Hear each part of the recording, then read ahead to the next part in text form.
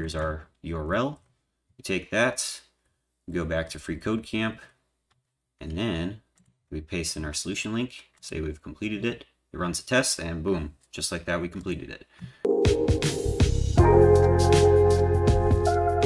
Hello everyone, I'm Landon Schlungen. Today we are doing the request header parser microservice. This project is pretty simple, and to get into it, we just click on it, and we can use our REPL.starter project to complete our project. So that's what we're going to do. We're going to use that.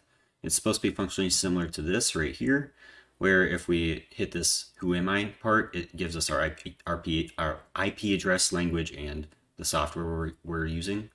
So if I click on this, there's my IP. Yeah, I think you can figure out where I am based on that, but yeah.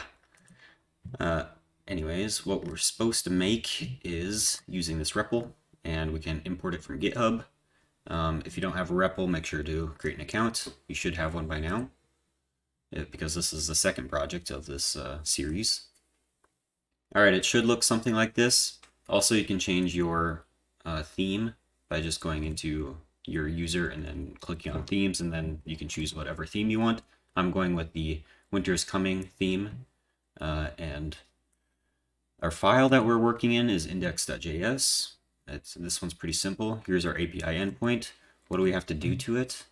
Well, we have to go to /API/whoami and then return IP address, language, and software. So we can just copy this whoami part, go back, and then instead of /API/hello, we do /API/whoami. And then all we have to do is get our different requests things in here. So the first one is IP address, and that can be found by rec.socket.remote address. And we get IntelliSense on that too, which is pretty awesome. Second one is language, where we get from rec.headers and then .accept language. And then if you tab over it, it gives me the correct notation to grab that. And then the last one is software with rec.headers user agent. So user agent like that. And then I think that's all we have to do for this one. It's pretty simple. And then we can run it and then take the output from it and try it with the FreeCodeCamp tests. So give it a little bit to warm up and run. Here's our URL. We take that, we go back to FreeCodeCamp, and then we paste in our solution link, say we've completed it. It runs a test, and boom, just like that, we completed it. For the GitHub link, if we want to add it to GitHub, we can go back here, and all we have to do is go into our shell. So I'm going to open up the shell here, and we can add it to GitHub. So also, you would have to go to GitHub and create a repo. So I'm going to do that quick. I'm going to do new repo. I'm going to call it FCC header parser. Header parser, yeah.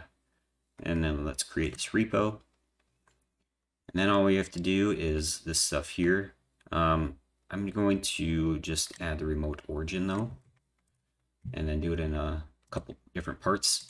So the first thing we have to do is remove the original Git repo. So to do that, we can show hidden files, and you see this .git file right here. Yeah, just get rid of that.